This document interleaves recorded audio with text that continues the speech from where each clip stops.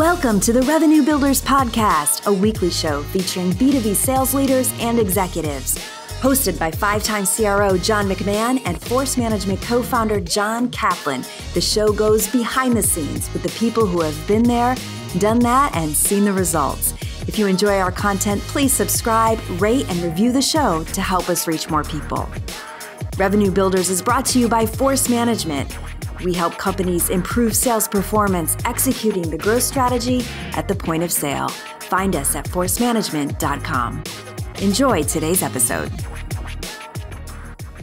Welcome to the Revenue Builders Podcast. I'm John McMahon. I'm here with the co-founder of Force Management, the one and only John Kaplan.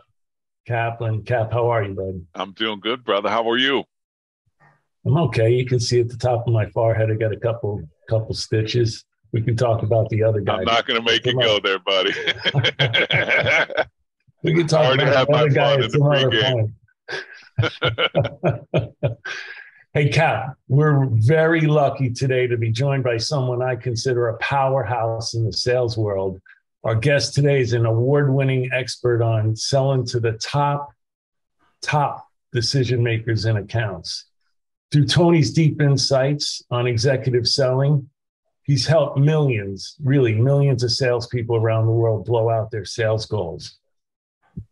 Tony Parinello is the author of the I don't know what other adjectives you put there, super duper best-selling book, Selling to VITO, the very important top officer. Cap, it's a book, that I consider a classic in the sales world. Yeah. Since releasing Selling to VITO, Tony's created a sales training program focused on the mission-critical components of executive-level selling. He's been actively involved in speaking engagements to many of the top sales forces in the world. I think you remember we had Tony join us at one of our companies where he did an exceptional job training the sales force. Hey, in addition to his first best-selling book, Selling to VITO, Tony's also written other bestsellers. To name a few, Think and Sell Like a CEO, Stop Cold Calling Forever, Get the Second Appointment, How to Close Any Sale in 2 Calls, Getting to VITO, 5 Minutes with VITO, The Complete Idiot's Guide to Dynamic Selling, The Power of Will. And if that wasn't enough to keep Tony busy, he's also authored hundreds of magazine articles, hundreds of online blogs, and he's also the host of Club VITO, which is a weekly live internet broadcast. Hey, Cap, help me welcome the sales powerhouse, Tony Parinello. Tony, it's great to see you again. We were talking in the pregame a little bit. Johnny had brought you in to PTC years ago, and it had such a huge impact on the sales organization. And we just love your message so much. So we're really, really thankful that you're here. Thanks for joining us. You're very welcome. Thanks for that introduction. You make me excited about listening to myself. Hey, Tony, let's just jump right in for people that have never read your book. And I'm sure that some people are listening have read your book, but let's go back through and explain, first of all, who is VITO? And then why is it important for salespeople to get to VITO? Yeah, it's a good place to start. Selling to VITO really has very little to do with my Italian heritage or trying to convince an Italian to do something that they don't want to do or sell to the mob or anything. It has nothing to do with that. But it has everything to do with getting appointments and selling to these people I call VITO, who have the ultimate veto power over just about every decision of consequence that takes place in an organization. And they have titles. I mean, if you want to put titles on a VITO, it starts with CEO, president, owner, and other privileged C-suite executives that VITO empowers to get stuff done at VITO Incorporated. So it really is about elevating your level of contact to the person that the sale is ultimately going to go to for approval anyway, this person I call VITO. And here again, and when your audience hears us say the word veto, think about that person with the ultimate veto power who can say yes when everyone says no, and no when everyone says yes in the organization, and make it stick. So that's the person we're talking about. Yeah. Right. And then why, give us some of the main reasons why you think it's important to get to veto first, because really what a lot of salespeople do, from what I've seen, is they're just happy to talk to the first person that they can speak to in the account. And then they start their sales process from there, but they never know where they really are in the hierarchy. Why is it so important to get to veto first? Well, let's just back up for a second. I think the reason salespeople aim too low is because most sales leadership is focused on activity, get more appointments, get more presentations, get more demos, put more quotes out there. And so salespeople naturally, like many of us, although salespeople are pretty unique in a lot of ways, they take the path of least resistance. The path of initial least resistance is call on someone that's easy to get to at first, but then difficult to get away from after you make that initial contact. And so if you look at, generally speaking, if you were to say to a sales team, hey, in the last 30 days, make a list of all the titles of individuals you made sales calls on.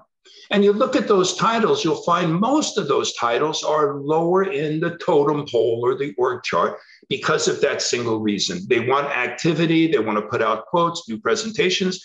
And so they take the easy path initially, but then they get pigeonholed and stuck with those people. Matter of fact, many of those people, because of the stupid question we salespeople ask, is like, who besides yourself will be making this decision? Right. It's me. The buck stops here and you stop here. So you get pigeonholed with this person, demo after demo, lunch after lunch, freebie after freebie, Dunkin' Donut after Dunkin' Donut, and the sale is stalled.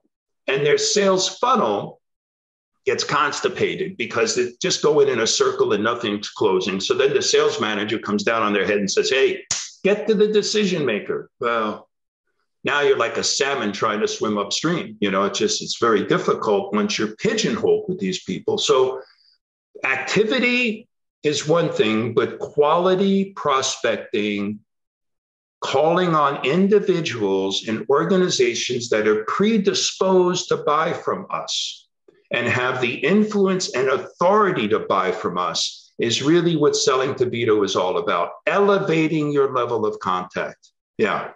To that person where the sale is eventually going to wind up on their desk or someone's desk who they've empowered to sign off on the deal.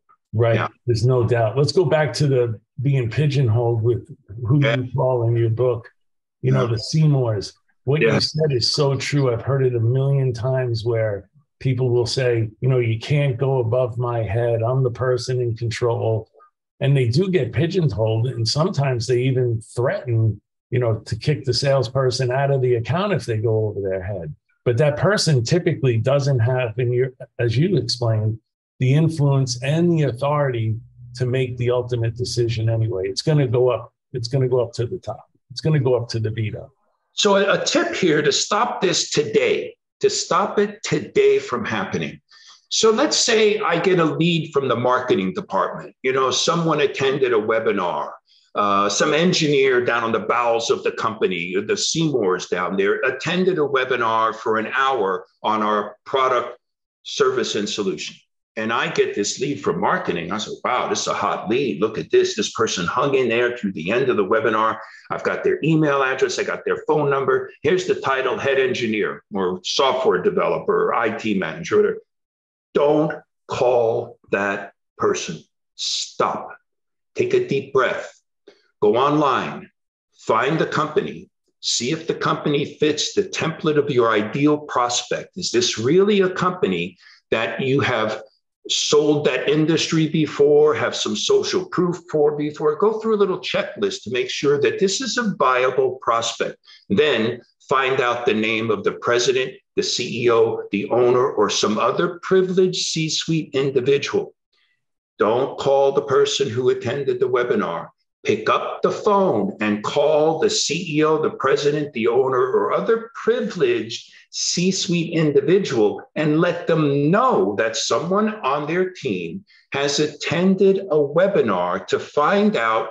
And now the blank you fill in is not what they learned about at the webinar, right. Not all the whiz and acronyms and technobabble, but the result of what could happen, the possibilities of taking what they learned and making it work for that C-suite individual in the areas that they are interested in. So this can stop today, and it's very easy to stop. Just don't call that person.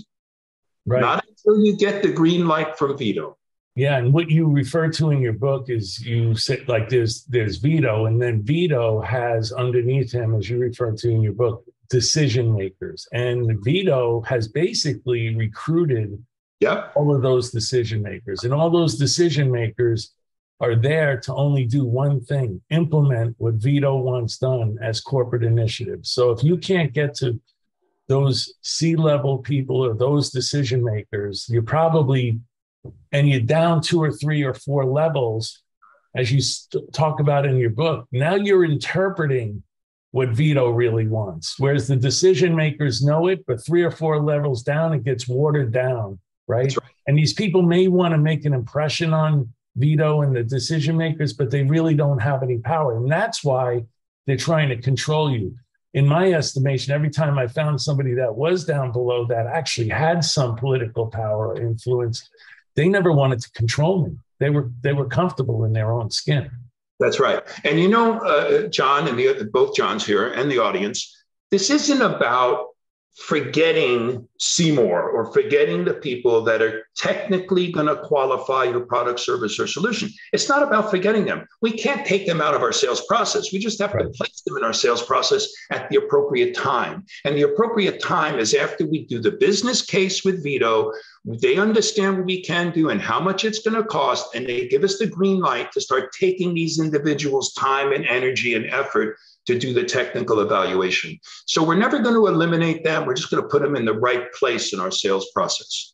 Let's talk about a scenario which is probably people listening right now are saying, okay, if I have a new opportunity, I get a qualified lead, I'm not going to call the person that went to the webinar. I'm going to follow Tony's recommendations. Give us some help when we're in an existing sales cycle now. We're working with decision makers. We haven't yet got to VITO. Give us some advice on how do we utilize the individuals that we're calling on and create a scenario that allows us to get to VITO in the mix of being already in a sales campaign and already have been meeting with some decision makers. Could you talk a little bit about that? Like, let's say we find ourselves in a current sales cycle with decision makers. We know we're not to VITO. We need to get to VITO. What advice would you give us? Yeah, John, this is a good question. So let's separate this into 2 categories. The first category is you're with the decision maker and they've never told you not to go over their head. Right? They're a true decision. Yeah. I mean, as to the other John's point, these decision makers report directly to VITO. They're like one step lower than VITO. And, you know, they usually have titles like VPs or directors or other C-suite individuals, a COO, a CSO, or someone like that. So if you're with that individual, they know VITO. They're hanging out with VITO. They probably report and talk to VITO every day. So when you're with that, let's put that in one category. You're with a decision maker, true decision maker. They got the title of it looks like a duck, it walks like a duck, it quacks like a duck. It's a decision maker. And they've not told you ever not to do it. That's one category. The other category is you're with the decision maker, but they said to you, you know what, Tony, it'd really be best if you work with me and only me. So they blocked you. So you have 2 situations, no block and block. So now let's look at the real tough nut here, the block. They say, look, Tony, we'll work it for you. We'll be your coach. I'll be your champion. And right when someone says that to me, I'm going to set the expectation of what my champion needs to do for me. So there's the first problem with salespeople. We don't ask the champion. We don't direct the champion. We don't inform the champion or the coach of what we need out of that coach. So let's just say, okay, so now we're blocked by this coach, this champion, this whoever. So my sales cycle's going on and on. I'm not closing the deal. I'm getting pressure from my leadership to close the deal. I go to this guy or gal that blocked me and I lay it out to them. Look, we've spent the last 4 months, 4 demos, 35 factory visits, 21 lunches, whatever. I'm going to add it up. My cost of sales, I'm going to say, look, this is what it's been costing us. We cannot continue to do this. I'm being told by the leadership of my company that we have to make progress towards a close, or I can't do it anymore. I have to stop. Now, salespeople don't know how to do that because they'll lie, they'll cheat, they'll steal time from someone else, pre-sales resources. They don't want to let it go. But let me tell you something. You need to either let it go or move it forward. And you could use your leadership as a great excuse if you need one. I'm getting pressure. I can't do another demo, another factory tour, another freebie until we get a yes or a no and a time frame about when this deal is going to happen. Yeah, good guy, bad guy. You got perfect. Good guy, bad girl, bad cop, good cop. Yes. Right. You got to put, and your leadership has to know you're doing this because you could say, look, John, if you don't like this, call my sales leader right now. She's in her office. And so they have to be prepared to back you up on this because it's not airware. It's the real deal. So that's how you handle the nut that is just hard to crack. You got to call it. That's number one. Can you also, Tony, before moving to the non-blockers, can you also do it by not telling them what you're facing or what your scrutiny is or what have you? I'm not dismissing that. I like that strategy. I've also seen some people do a really good job of asking the blockers questions that they can't answer. Yes, exactly. That's an exact extension of that because here, and this is like with the real VITO, please stand up. You have business qualifying questions that you need to be asking right out of the gate. If they can't answer it, you're with a VITO wannabe. And so, yes. And you say, well, what are these questions? My God, we could brainstorm these questions and salespeople need to have them at the ready to go on the first conversation with the person they think is the decision maker. Yeah. And how many times have sales reps been blocked, been told, and they've been calling on the same customer for 3 months. Yes, you're going to get the deal. Yeah, I put it in, you're going to get the deal. Next thing, that same customer won't return their phone calls for 2 or 3 weeks. And guess what? They lost the deal, went someplace else. Why? The competitor was way higher than they were. The competitor knew the real business issues and wasn't really being blocked or pigeonholed, as you called it, Tony, by the Seymour.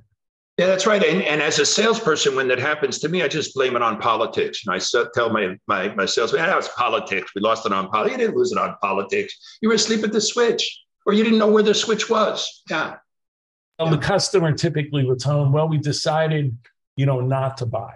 Got caught up or we lost the budget. There's always some excuse as to why they lost. It's never that they lost to the competition. The customer won't have the courage typically to tell them that. They'll tell them that some other excuse. John, that's an interesting word to use, courage. Here's the thing about a VITO. When you know you're with VITO, when you ask the tough questions and they'll answer them. But there are some questions that are real stupid questions to be asking a VITO. And so you have to be aware of this. And you'll know when you're with VITO, when they're not shy about telling you they don't want to answer the question, they can't answer the question, it's too early to answer the question, or they'll nail it. Yeah. There's a really good saying there, Tony, to just support that I learned years ago at Xerox when they told us on how to call higher inside of organizations. They said you have to contemplate the mind of, let's say, the mind of a VITO. We didn't call it VITO back then, but I'm sure they do now. But the first thing was, don't ask me a question you could have got the answer to from somebody else in my organization. That was number one. And number two, and I've never forgotten it. Yeah. If it's been in print, I expect that you've read it.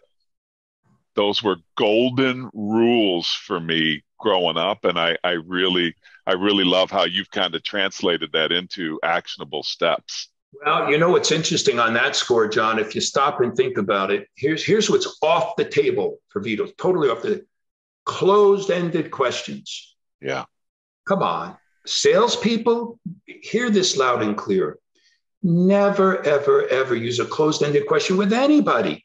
I mean, a closed-ended question, as you guys know, it's answered with a yes or a no. You got a 50-50 chance of getting the answer you want. Those are bad odds. That's number one. Number two, don't ask premature questions of a VITO. Well, gee, VITO, what is your marketing strategy to capture the Pacific Basin for your widgets next year? Come on, you haven't earned the right to ask that question, right? So how do we do this? Well, the best way to do it, if you're calling on a VITO in a publicly traded company, buy one share of stock in the company, just one share. What does that make you? Stockholder. What do you get in the mail? Everything. Managers reports, interim reports, you get it all. And so if you don't want to buy one share of stock, then before you pick up the phone and call a VITO in a publicly traded company, look at the recent filing of the managers report, which is going to tell you how well they're doing against their stated goals in their annual report to their shareholders, a quarterly report. It's done every quarter. So if you look at the manager's report, you'll know how they're doing, how they're not doing. But you don't show up letting VITO know that you looked at their manager's report. You got to hint about it, And so you don't say, well, in your recent filing of your manager's report, I see that you've fallen short on 3 of your promises to your share. No, you don't do that.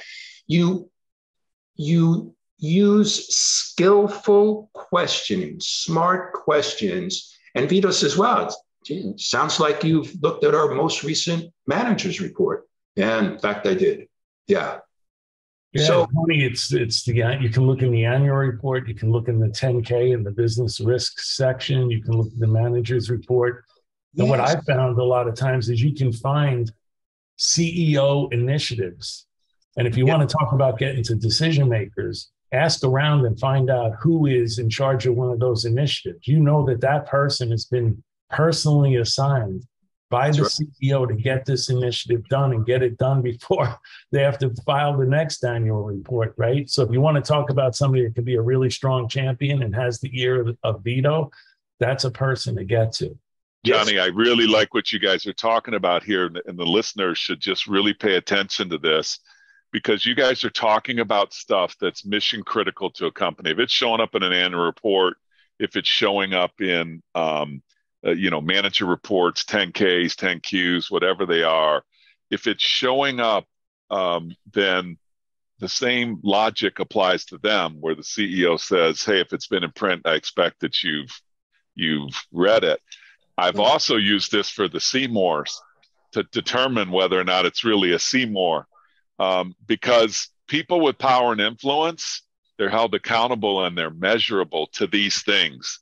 When you ask questions about initiatives and you ask questions about maybe how they're measured on those initiatives, first of all, if they don't really have a great understanding or articulation of initiative, I think Jeff Foxworthy, like that comedian, would say, there's your sign.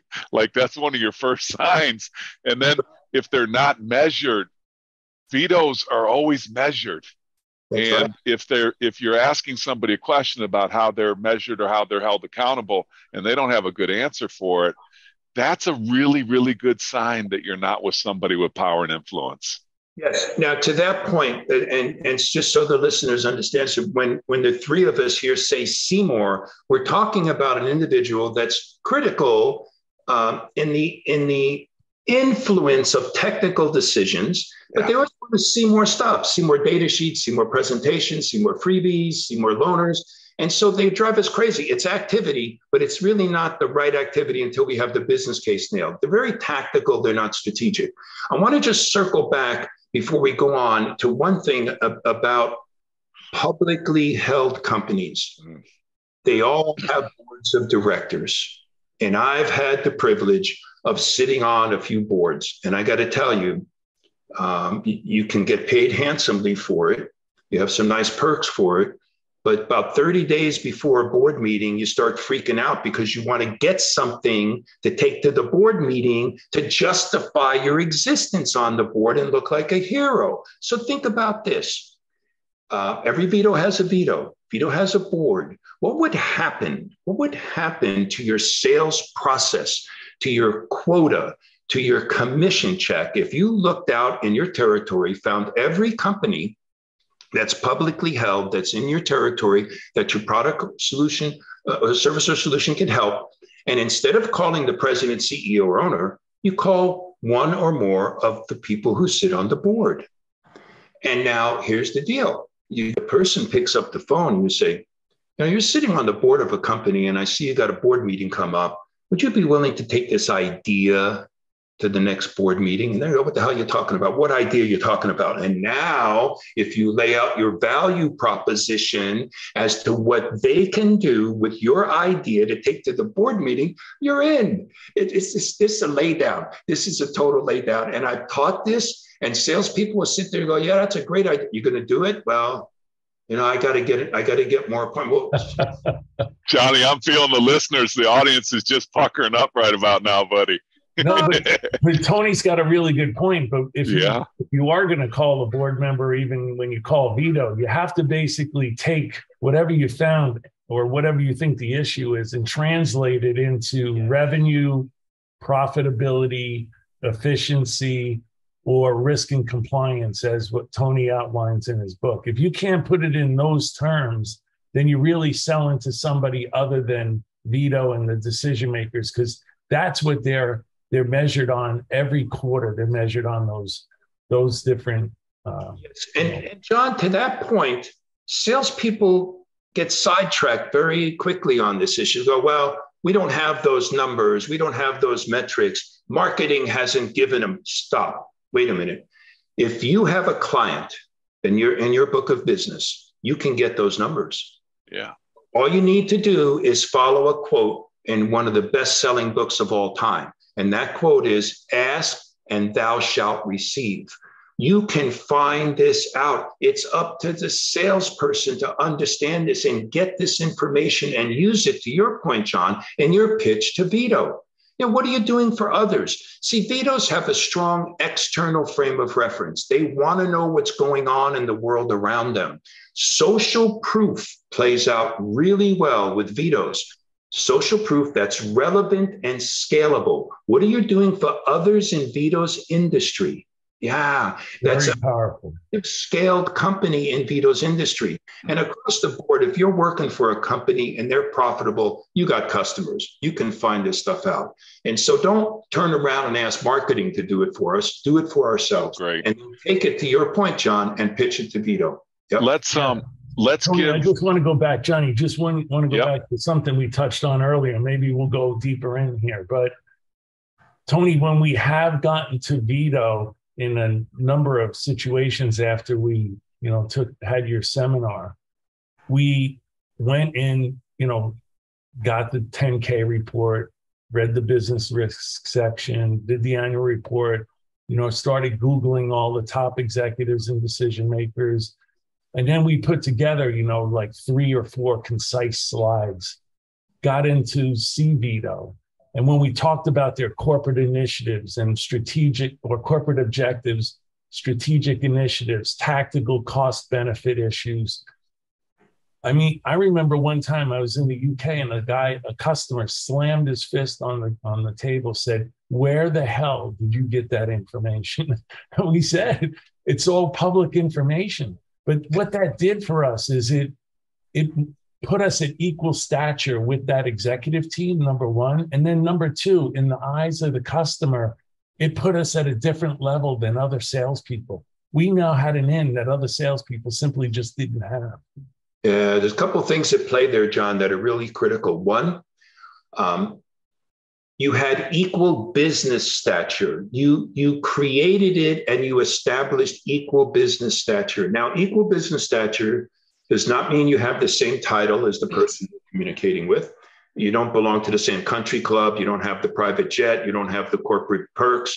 But what you do have is an equal understanding of some, not all, but just some of this CEO or this VITO's problems and a creative idea on how to solve them. That's number one. So you had that equal business stature. And because of that, you then became or started to become a trusted advisor.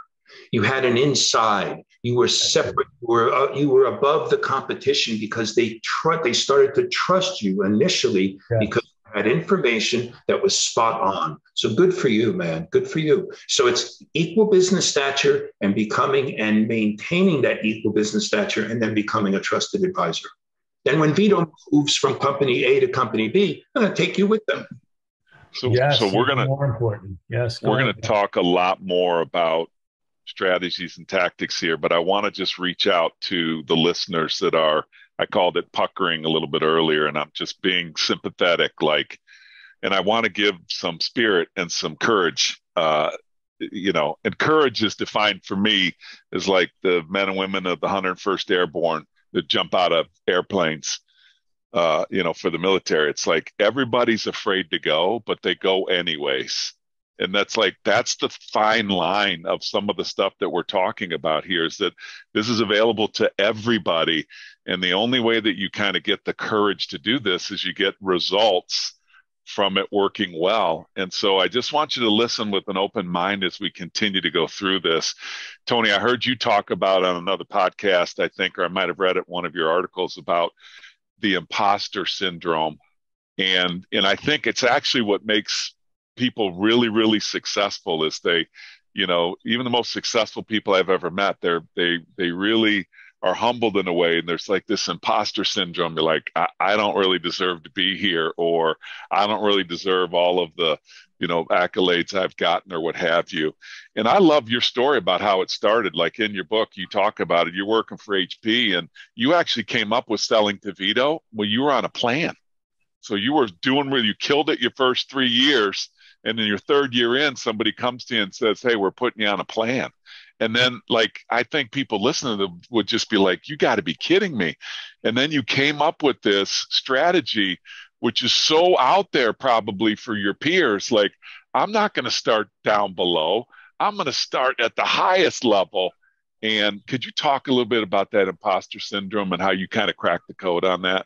Yeah, man, you've given me full body goosebumps, John, when I think back about this, because this was a crazy situation. And just little details here. Yeah, it was year number 4. I'm halfway through the year. I'm 19% of this plan they put me on. And my manager says, you're on probation. If you don't hit your number in 6 months, you're out of here. I was like, what? I'm a stellar salesperson. Not anymore. You're not. You're 19% of quota. I freaked out. I panicked. I started blaming everything. My territory stinks. My products are high priced. That's what HP stood for back then, high price. My sales cycle was 9 months. And I'm looking at the calendar and I go, oh, geez, I'm in trouble. I got to do something that I've never done before, but I got to get to the person in every manufacturing company in my sales territory, because I had a piece of software for manufacturing. I got to get to the person at the top and I'm going to ask them just 3 simple questions. And on those 3 simple questions, if they answer them, I'm going to work that and get it. Or if they don't, I'm running to the next place. And so I started doing this, and it was a leap of faith. I mean, it was crazy. Call a president of a company. The first time I got a president on the line, I hung up on them. I got so nervous. So yeah, I jumped out of the plane, and the biggest leap I took, of course, it wasn't like the first Airborne was life or death, because none of the stuff I did was life-threatening. But part of my getting off probation is I had to sell a system to a college and university, because we had a piece of software for registration and student tracking and all that kind of stuff. Yeah. I never went to college. I never got a college education. I took a few college credits, but I didn't have what a dean of schools would have in their office with trophies and plaques and diplomas and all this kind of stuff. But what did I do? I booked an appointment with the dean of schools at a college in my territory. A couple of days before the appointment, I started getting sick. I started getting stomach cramps, cold sweats. This is crazy. What am I going to say to this person? I know nothing about college curriculum and how a college works. I show up for the appointment. I am sweating. I'm sitting in the dean's office looking up at all these diplomas and all these beautiful artifacts and stuff. I'm getting up, ready to bolt out of the door. And who walks in? The dean of schools. He holds his hand out to shake my hand, and I freaked out. I go, I was just getting ready to leave. I don't have a college diploma. I've never been to a college. I don't know any. And he's looking at me like I'm crazy, and he shakes his hand like this. He says, stop it, stop it. Sit down, sit down. I sit down, and he says, you know what? This morning, I almost had my assistant call you and cancel our meeting. And I looked at him and I said, why? He says, because I don't know anything about computer systems. And I thought, what? Wait a minute. This is a dean of schools that I was freaked out about meeting because I don't know anything about college. He was going to cancel the meeting with me because he knew nothing about computers. And that cracked the code for me right there. After that, no one was out of reach for me because I had something to talk to them about that maybe they didn't know about. Yeah, that was crazy. Changed my life. I think that's pertinent for any VITO if you actually do homework on their organization.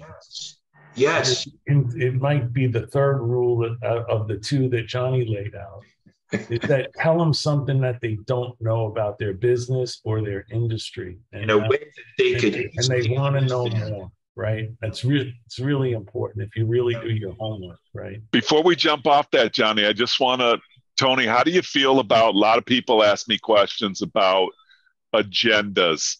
Like there's somebody sitting wondering about an appointment. What the heck are we going to talk about? You're wondering about an appointment. You know, what am I going to talk about?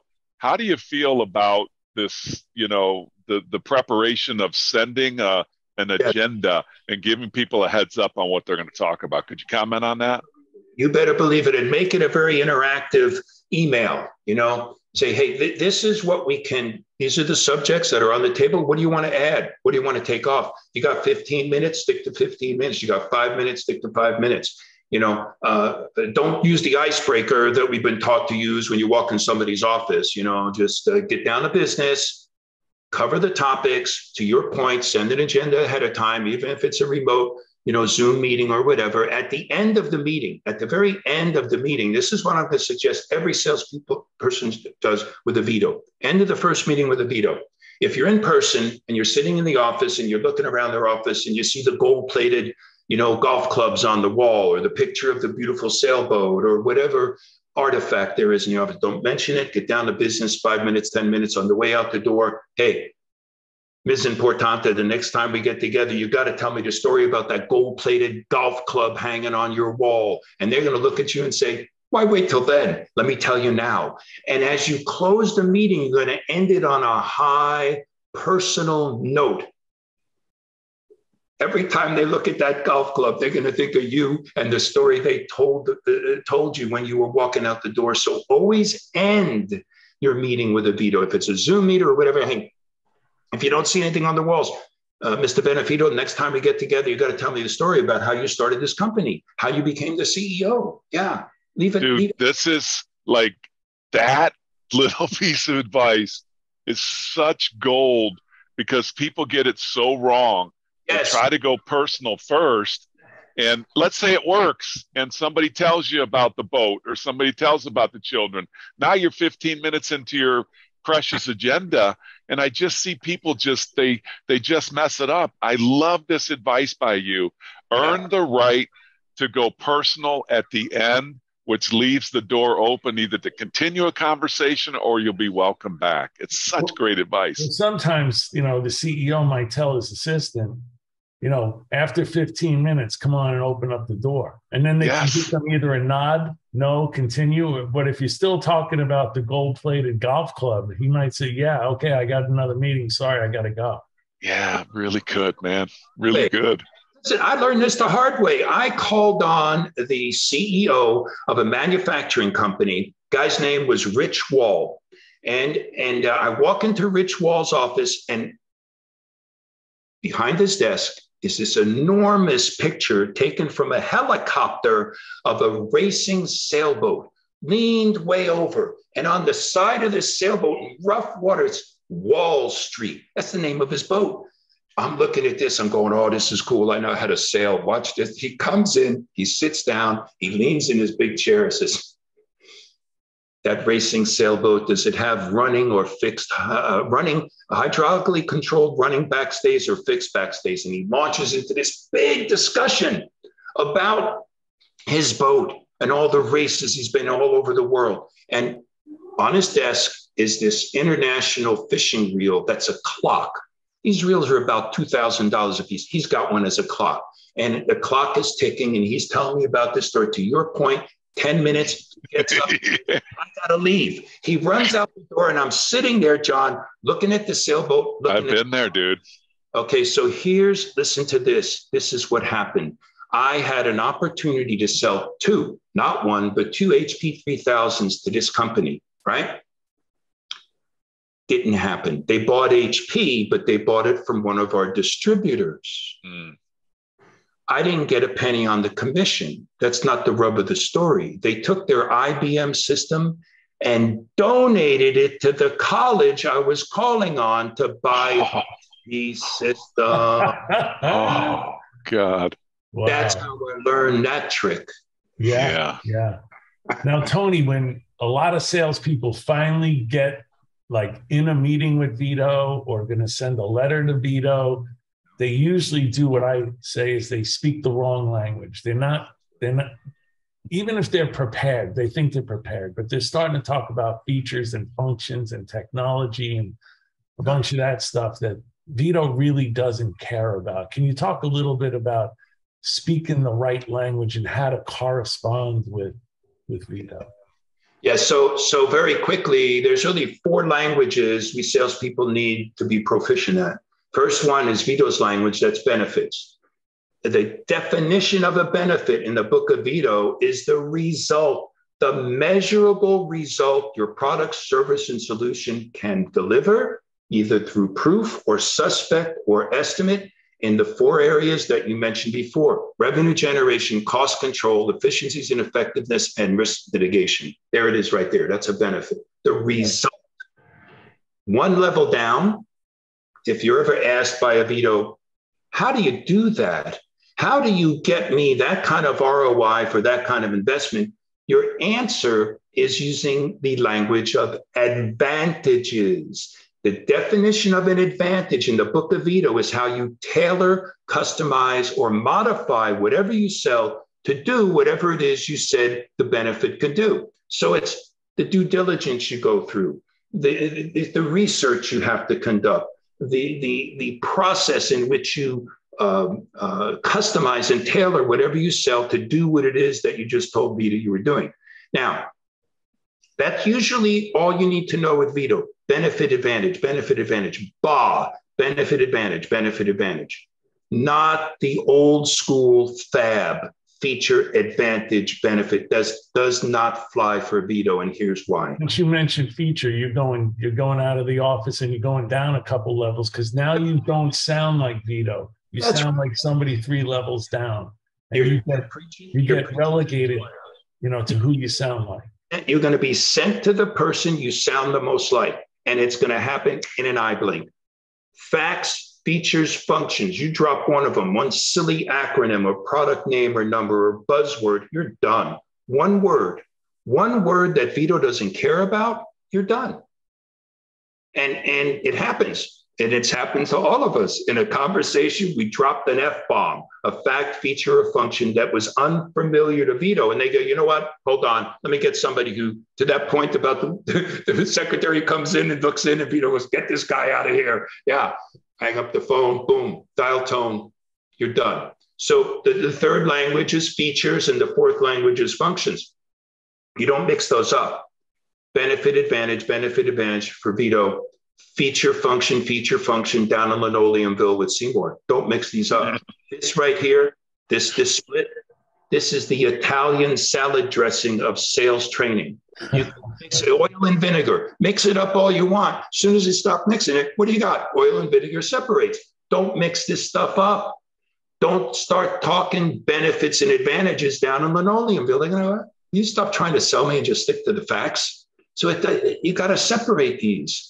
Whether you're writing it, saying it, putting it in a PowerPoint presentation, it's got to be benefit, advantage. And the only time you use an advantage, if you're asked the question, how do you do that? Then you use an advantage. It's very. One time, Johnny and I used to sell CAD systems, computer aided design, and in most of the big accounts, there was a CAD director. So when we got up way high to the CEO or the VP, we used to tell the salespeople, if you even chirp the acronym CAD, we're going to get thrown out of here and we're going to get relegated to the CAD director. Or anything like that. Yeah. I always tell salespeople to take a rubber band, a big fat rubber band like you get on broccoli and asparagus, and put it around your wrist. When you're making calls to VITO, if you drop an F word, just take the rubber band out about 4 inches and let it go. And after a couple of those, you'll finally get it that you're not supposed to be using F-bombs with VITO. Yeah. So guys, we've established that, getting to VITO and how important it is. The reality is the way deals get done, especially today, where the way people acquire for use and collaborative sale and collaborative decision making, I want to talk about the reality of what I call M and W. So I can tell on sales campaigns in M, it means you started lower and you moved up, you came back down, you moved up, you came back. So it's a series of interactions. And I look for either M's or W's. I don't, like you, Tony, would probably encourage us to go for the W, where we start up in the top, we earn the right, we get the hall pass, we move back down through the organization, we're going to be welcome back. So I just want the listeners to understand that if you're not doing an M or a W, you're really not going to be successful. And Tony's advice to us is really try to do the W first to get the hall pass. Let's talk about that. We have a successful conversation with VITO. We get the hall pass.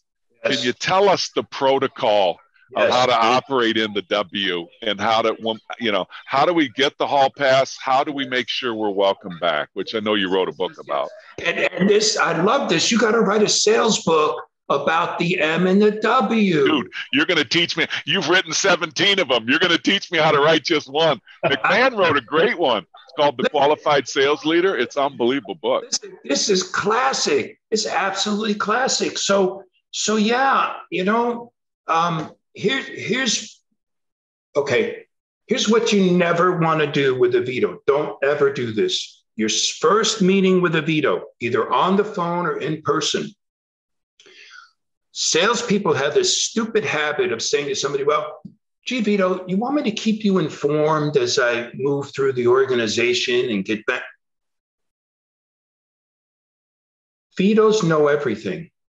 Don't ever say to a VITO, did you know, or do you want to know, or let me explain. No. Listen, don't do it. Don't ask it. Just do it. And the way you do it is VITO, in that first meeting, you're going to find out who VITO wants you to work with, right? This is classic. VITO say, look, I want you to call my chief sales officer because she's driving this initiative, right? So now, don't say to VITO, well, gee, VITO, would you call your chief sales officer and let her know? No, don't do that. VITO doesn't work for you. VITO works for the company that they created. So now I'm just going to fast forward and then I'll come back to it, but be patient with me. Yeah. I'm going to pick up the phone as I'm on the way to my car. I'm going to call the chief sales officer and if I get into their voicemail, I just use 2 words right out of the gate.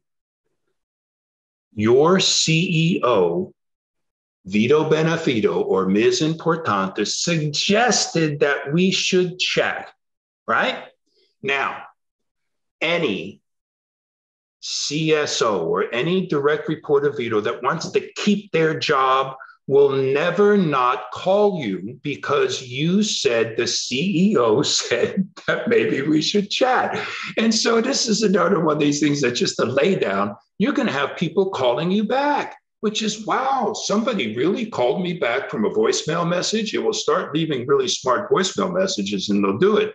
So now and maybe Vito said, well, I want you to talk to these three people. It's the same message. Your CEO in a meeting just 5 minutes ago wants us to have a chat. Call me. Here's a good time to reach me. And you let them know a good time to reach you. You never say to Vito, hey, you want me to keep you informed? You just do it. And you do it in a way of an email or whatever way they like to be communicated with, which is another question. What's the best way to me circle back to you? You could say it that way to Vito or just do it. Do it in a number of different ways, voicemail, email. Okay, so now you're on your way. But before you go on your way, you have to find out if Vito has the money in a certain period of time to spend with you. So now I hear salespeople, well, it's too early. I don't know how much it's really going to cost. Come on, you know about what it's going to cost. So here's the question to Vito. Vito, if we could do what we're talking about doing here, and we could nail it somewhere between $500,000 and $1 million, right? Do you have that kind of money to spend with me and my organization between now and the end of this month, the end of the quarter, the end of the year, whatever? That's the question. And I was using that question back when I was on probation, because if you do it in 7 months, I'm not going to be here. Right? And so you have it, and will you spend it in the next 6 months? Now, just shut up after you ask that. And don't say something like, well, we do have a discount program coming up, and if you wait till the fourth quarter, this stupid stuff, you got to stop. Just say $500,000 to $1 million. Do you have it or not? And would you spend it with me or not? Now, Vito's going to look up at the ceiling tiles, and they're not going to say, yeah, let me write the check now. Why wait till then? They're not going to say that. They're probably going to say something like, well, we'll see. Oh, next question. What do you need to see? You just said, we'll see. What do you need to see? What do you need to feel? What do you need to experience? What do you need to have to make that decision? So question everything and using a smart conversational questioning style. So you say to Vito, do you have that kind of money?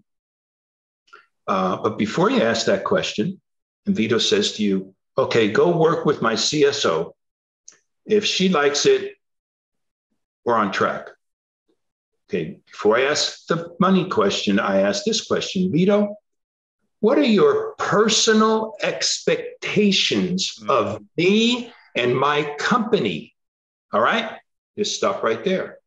And don't say you like the fact that we have this. No, what are your personal expectations? You got to use the word personal. And whatever Vito says, you write down. And if they're talking too fast, you say, whoa, whoa, whoa, whoa. What was that word you just used here? I want to make sure I got it right. I'm writing this all down because what they're telling you is how high you have to jump up on their yards to get their business. Now Vito gives you the personal expectations, and they're not shy. If they won't answer the question, they're not Vito. They'll say, here's what you're going to hear. Oh, that's a darn good question. Here's what I look for. 1, 2, 3, 4, 5. And you got them all, you write it down. Then they say, okay, now look, I got to run, go talk to my CSO, jump through all the hoops with her. And you go, wait a minute, not done. If we can exceed those 4 personal expectations and solve the problem with your CSO, could you see yourself spending between $500,000 and $1 million with me and my company between now and the end of some period of time? You got to ask that question. When you ask that question, you're going to get a job offer from Vito. Vito's going to say, you're looking for a sales job? I want my salespeople doing this before they go running down anywhere. So you qualify Vito. That's how this works. So Tony, what you just highlighted, which I really love, and Johnny, I'm sure you see this today. It's as much about how you sell today as it is about what you sell. That's what we're finding with like our audience is, a lot of technology people and there's great technical differentiation out there. But at the end of the day, what we're really finding right now, which is a huge advantage, is how people sell can be just as much of a differentiator versus what you sell. So you're giving just great tips, dude. Amen, brother and sister. So here's the fact of the matter, and it's always been this way since the beginning of time. You sell yourself first, then you sell your company. And guess what? VITOs don't really care who you work for until they understand what you can do for them. And you're the conduit. You're that conduit, man. And to your point, it is about the seller, the salesperson, their style, their questioning ability, they're taking notes, they're listening. There's soft skills is critical today. And we lack in them. We lack in the understanding of how to listen to someone. We lack in questioning a word that they use that's unfamiliar to us. We're like, I shouldn't ask that question. I'll sound dumb. No way.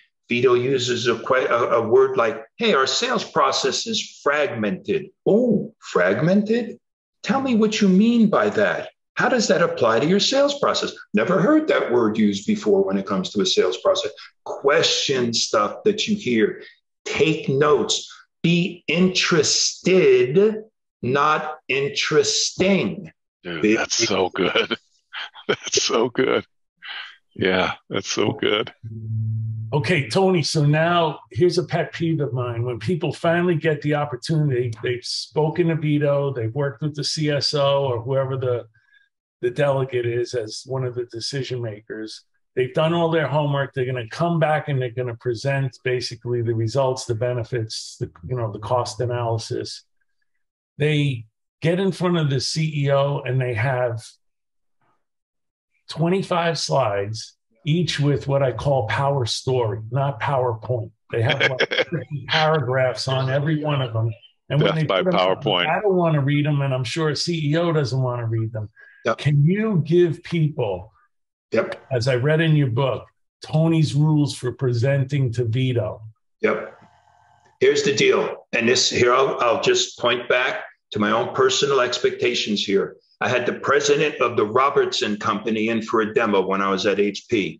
He brought his IT supervisor and a couple of other people. My manager was there. The regional manager was there. We had 78 slides that we're supposed to show people. And back then, look at this. I'll tell you how this was back in 1979. We had a carousel on a slide projector. Oh my God. So I load the carousel. I get up there. I push it, and what does it do? It goes backwards. Backwards. The last slide of the 78 was how we can do whatever we say we can do. So I'm looking at this last slide, and I just started talking to it. I said, well, these are the results that after we went, great luck. President of the Robertson Company stands up, and he looks at his people. He says, get this done, and he walks out the door. He walks out the door. And so we sit down. Now it becomes this, just a big planning session about blah, blah, blah, blah, blah, blah, blah. And they leave. My manager calls me in the office and says, you will never do this again. You are obligated to, wait a minute. What are you talking about? The president said, get it done. He says, I don't care what you will do all 78. It's like 30 days later, I get the purchase order. 30 days. I walk into my manager's office and I take the purchase offer and I hit, and it just flew perfectly. It swirled around his office and stopped right on his big desk blotter. And I pointed to it and I says, that's the last slide. And I walked out. Amen. And from that day forward, I followed this rule. Here's the deal. You got 3 slides. If you can't say it in 3 slides, they're not going to listen to it. I'm talking about a VITO now. I'm not talking about technologists here. VITOs, 3 slides. Each slide, less than 10 words. And don't talk for more than 30 seconds on each slide. That's the rule. First slide, the possibilities, the results, and the ROI. What can you possibly do? What do you suspect what you can do? Or what have you proven to do in VITO's industry? And back to the points that, John, you made before: revenue, cost, efficiency, risk mitigation. Right there. That's slide number 1.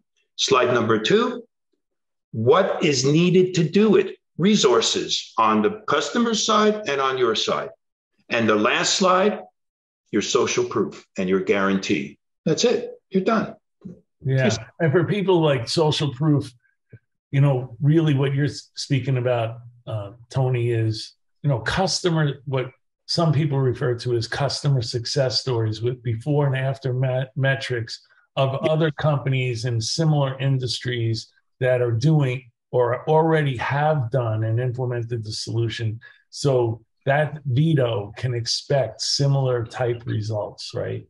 Similar or greater, and never, ever, ever show the names of these companies, especially if they're a competitor. So yes, using relative ranking name drops, which I love. 3 of the top 5 banks in the world rely upon us. 5 of the top 10 hospitals trust us too. So relative ranking. And then if VITO says, well, who are they? You better be prepared to say, well, it's Bank of America, Wells Fargo. Oh, those, hey, you asked, So never use the name, always use relative ranking. And to your point, relative and scalable in the similar or the same industry and of the same size. Yeah. Yeah. And hopefully of the same exact use case that you're trying to sell to VITO. Yes. Similar. Yes, right? Exactly. Johnny, you got to bring us close to the dock, dude. I'm like running out of my capacity for the recap. And you gotta help me, dude. I got one more that I was really curious about when I, reread Tony's book again this weekend. Thank you. What's shocking to me, Tony, is that you said in your book that about 70% of companies you worked with either had no clearly defined selling process or had a sales process mapped out but didn't follow it. And I didn't know it was 70%, but I've always thought it's kind of close to 50 anyway. So you want to talk a little bit about that and also why it's so important to have a sales process? Yes, John, I would love to do a whole hour on sales process. It deserves it because it is critical. I mean, if you just stop for a moment, salespeople, just stop for a moment and get a piece of paper and just for a moment, write down the different pieces of your sales process. Don't put them in any order. Just like, okay, we've got to do a demo. Wait, no, wait, we got to send out a letter. Yeah, we got to engage. We got to do a discovery and an assessment. And then we do a demo, and then we do a quote, and then write it all down, just the pieces. Put them on different pieces of paper, all right? I got 9 different pieces. Well, now put them in order, in the order in which you have to do it. But interestingly enough, it's not the same for every industry. Not every industry buys the same. Not every customer buys the same. And so your sales process has to be well defined, but fluid so you could move stuff around and move it around very quickly. Here's an example. As I examine sales processes, to your point, if they even have them, they introduce their terms and conditions at the very end of the sales process. Now, wait a minute. When the legal department gets a hold of terms and conditions, that's called an opportunity for the lawyers to just tear it apart and start taking precious time after the competition's been in there, all things. So you take the terms and conditions, and that goes in the very first sales call with VITO. As you're ending the conversation, as you're walking out the door, say, the next time you do that, but oh, wait, one thing before that, before the golf club story, hey, here's our terms and conditions. Take a look at them. I've taken a moment to highlight everything in red that we don't change. We don't change. Stuff in yellow, we got some wiggle room. Pass it by your lawyers now because we don't want to slow us down when you really want to buy from us. And so do that up front. There's a lot of things you can move around in your sales process to accelerate your sales process. Yeah, most companies I work with, we created a sales process 5 years ago. Are using it today? Well, some people do it. So you don't have a sales process. Right. Don't say you did it 5 years ago. Nobody's using it. So you need a process, a well-defined process. You could monitor it, change it, and live with it. And know when I've always wondered how they gain consistency or how they really scale a company really fast and speak the same languages if they're moving people around to different cities and different countries. If you don't really have the same terminology, the same type of sales process, even if you're changing. So I've always been curious about that. Pie and just putting in ingredients anytime you want. You're going to wind up with a hockey puck coming out of the oven, then an apple pie. And so what do you expect? The sales process is the same thing.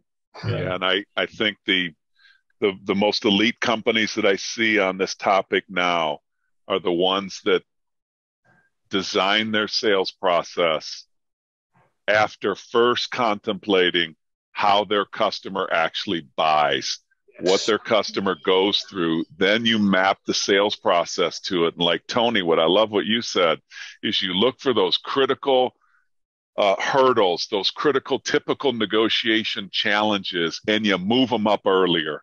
Yes. And I think the most elite sales forces in the world do those two things: outside in approach and move those negotiation hurdles up earlier. Yes. To have a conversation with people, like you said, have a conversation with people in procurement or legal before there's a deal on the table. You get advice. You go late, you get critiqued, and that's some big time.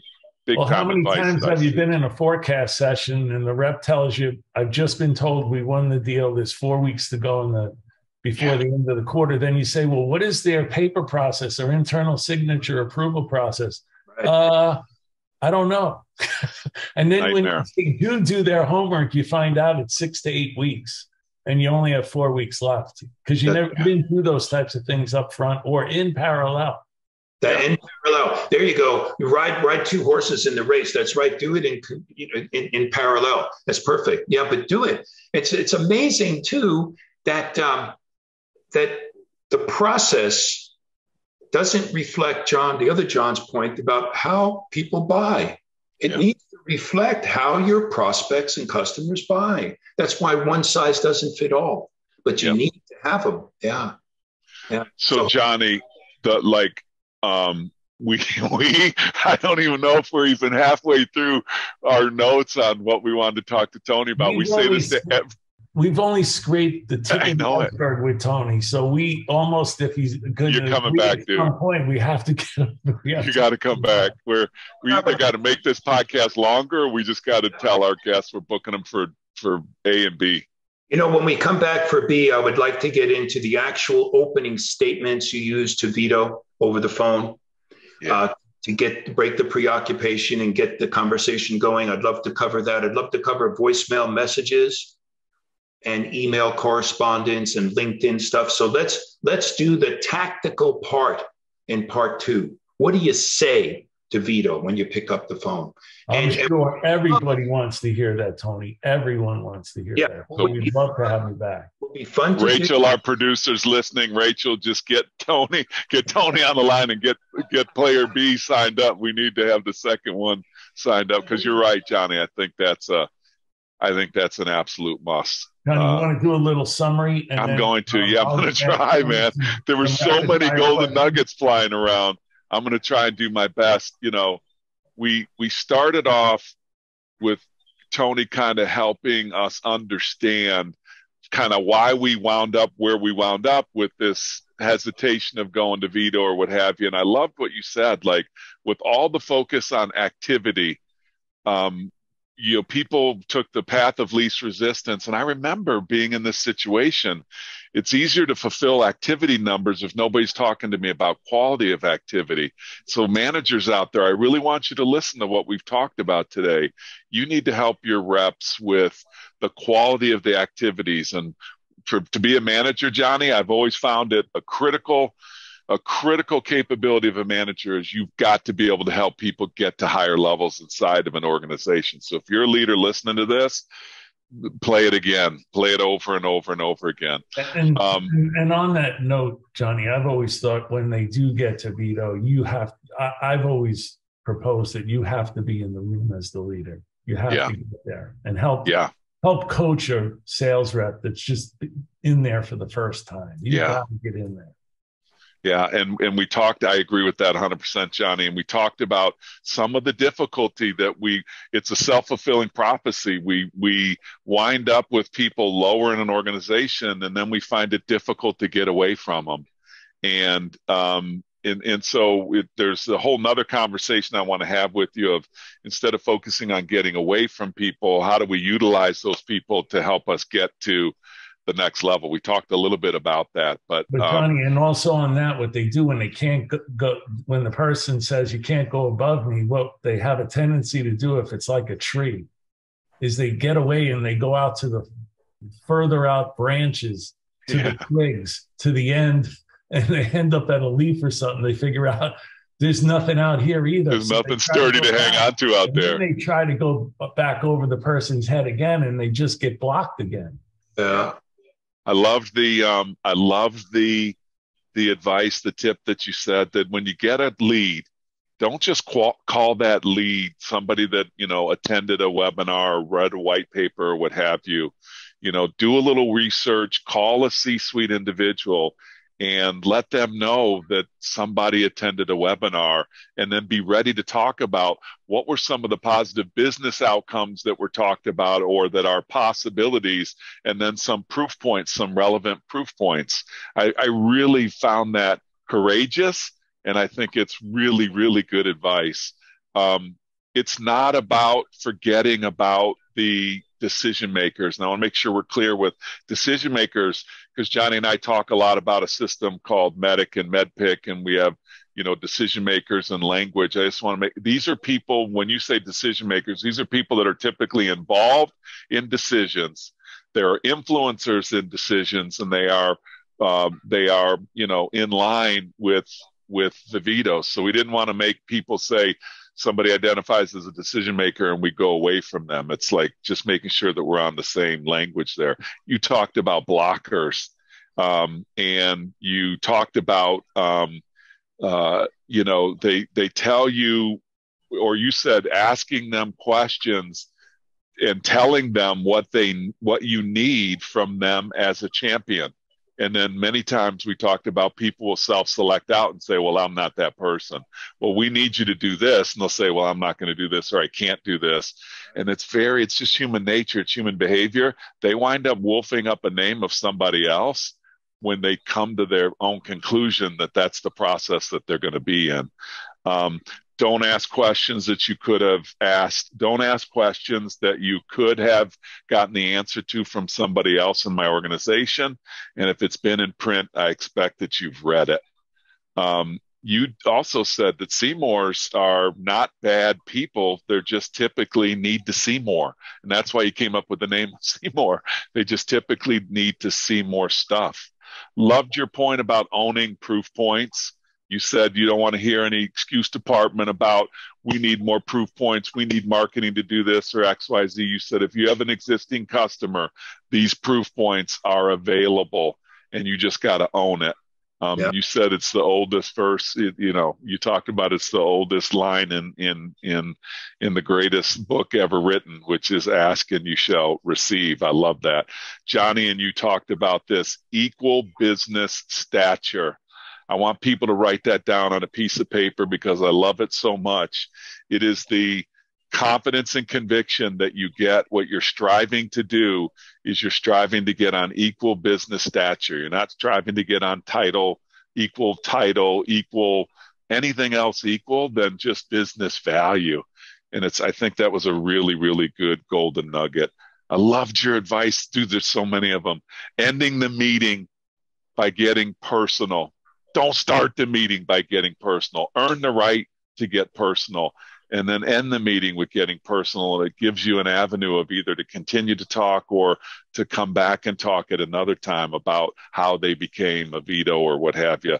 I thought that was so worthy of just being written down. It was so good. You talked about the different languages, VITO languages of benefits, measurable results. You talked about advantages and how do you get those results. And then you talked about the F-bombs, avoid the F-bombs with VITOs, because you're going to get delegated to people that speak these F-bombs on facts, on features, and functions are typically those people that report to VITOs that are going to need to understand that. And VITOs have those people in their organizations that they rely on for that information. And then Johnny so eloquently said, you get delegated to those that you sound like. I think everybody should write that down. You get delegated to those that you sound like. How do you stay engaged with the VITO? Not do Not how do you want me to keep you informed? This is also such good language. Not how would you like me to keep you informed, but what's the best way for me to stay engaged with you? What is your personal expectation of me and my company? I thought that those were such golden nuggets. That's so strong. I loved how you talked about asking about the money. VITOs expect you to ask about the money. I have a saying in my head that says, if you haven't had a conversation about how much, how soon, and how sure, then you're really not talking to a VITO about anything that's really important. Perfect. Yeah. So you talked about asking the question about the money, which said, do you have the money XYZ dollars in the next 6 months or whatever? And just having the confidence and conviction, because VITOs expect you to talk about that, and they expect you to be audible ready with this. I want to say something to our listeners that I wrote down. It's really important to me. We didn't talk about it here, but we got John McMahon, one of the greatest sales leaders on the planet. We got Tony on the line, and Parinello, I'm going to butcher your last name. I'm sorry. I call Tony VITO is who I really know you as, who has unbelievable knowledge. You got Kaplan that's spitting out some nuggets here. Everybody listening, I want you to write this down. Listen to the content that we've talked about today. Don't try to replicate anybody's style. Don't try to say it the way Tony's saying it, the way McMahon's saying it, the way Kaplan's saying it. You'll figure out how you say something will be your style, but don't confuse content and style. The content that we shared today was really, really powerful, and how you sell is just as important as what you sell. Love this last gold nugget here. I don't know if it's the last one. I got so many here, Johnny McMahon. This one here was so good. We kind of blew over it. Be interested versus trying to be interesting. Be interested versus trying to be interesting. Think about the last dinner party you went to. Think about, and there's a difference between people you talk to, the people that are focusing on being interested versus the people that are trying to be interesting to you. And it's such a great thing to write down. And it's just basic human nature in conversations. Tony's rules for presenting, and Johnny, I'm going to wrap it up here. Tony's rules for presenting to VITO: 3 slides. If you can't say it in 3 slides, you're not ready to meet with VITO on a presentation. 3 slides, less than 10 words, 30 seconds on each slide. The first slide should be about the possibilities, focusing on revenue, cost reduction, and mitigation of risk.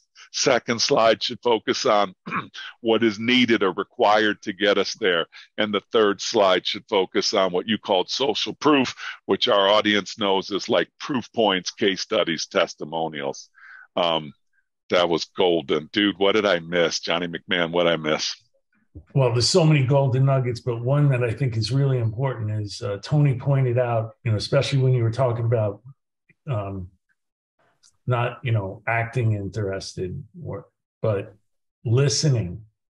Yeah. You won't really have to know what to say or what to ask if you're truly listening. If you listen to what VITO says and you're reflecting on some of the words that they're using, to Tony's point, you could be you. You don't have to be Tony or me or you. Yeah. Just Amen. listen, open those ears up and stop thinking about anything else but what that VITO is saying to you. And you'll know exactly what to say or what to ask. Great advice, dude. Rapid fire, Johnny, and bring us home. Tony, you ready for some rapid fire questions? Yeah, why not? All right. How about your ideal day off of work? Oh, that's easy. Surfing, fishing, being down at the beach. And okay, so I'm going to get personal now. What about the sailboats behind you? What about the what? What about the sailboats behind you?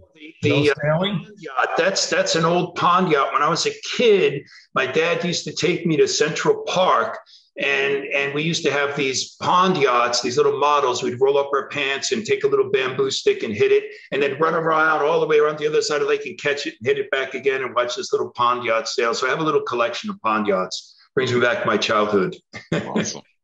I thought from that conversation when you were talking about the different types of sailboats with the VITO that maybe you were really into sailboats yourself. Okay. I do love sailing and I love boating, but I do not own a sailboat.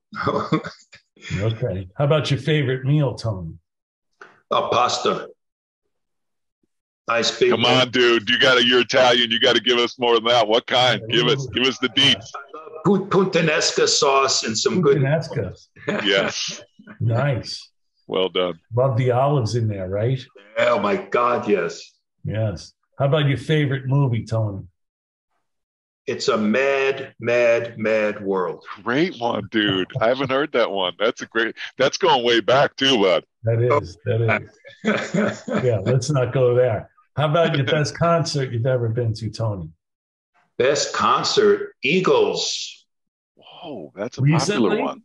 Last time they were all together. Yeah. When Glenn Fry was still there, or more recent? Yep. Glenn Fry, yeah. Yep. Tony, you want to talk about maybe a favorite charity you might have? Oh my, that's a good question. And anything to help children, and that's like Shriners or St. Jude's or something like that. Yeah. Anything to support the elderly, veterans, and animals in that order. Yeah. That's a great question. Yeah, thank you for that. Well, Tony, I want to say thank you so much for agreeing to be our guest today on the podcast. To John's point, there's so many golden nuggets. I don't think we could have wrote them all down, and we'd love to have you back again because we could go deeper on a lot of the tactical issues that I think the audience would be dying to hear from you on. So thank you so much. We're really grateful. Really appreciate it, Tony. You're very, very welcome. And both of you did an excellent job. You're great listeners. The questions you asked, the conversation, the way you guided it. I've done a lot of interviews and I've interviewed a lot of people, and you guys did a superb job. Thank you so much for having me. You're awesome, Tony. Thank you for your time. Your continued success for our listeners. We talked about the book Selling to VITO, but there's many, many books. Just Google Tony, and I would. I personally would start with Selling to VITO because that was that's how I started. And then there's wonderful follow-on books from there. And we're going to have you back. We thank you so much for your time. I knew I was going to be challenged in the recap with all the golden nuggets. And I just can't thank you enough for spending time with us. Fantastic. You're very, very welcome. You're welcome. The man. And for all of you listening, thank you for listening to Revenue Builders. Thanks for listening to today's episode. Be sure to check us out at forcemanagement.com.